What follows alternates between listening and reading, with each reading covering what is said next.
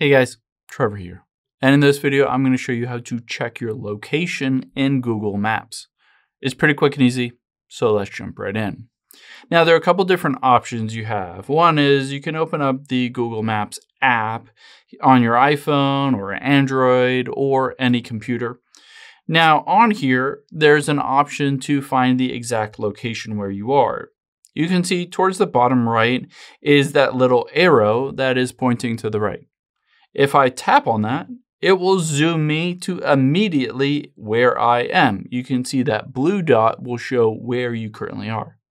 So it's really easy to do in the app itself, but you can also just open up a web browser and we can go to maps.google.com and hit go.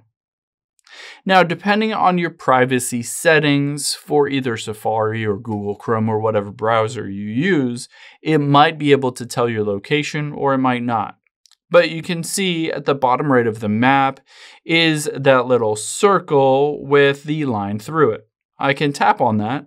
And for my instance, I don't share my location with Safari, so it's not able to track my current location.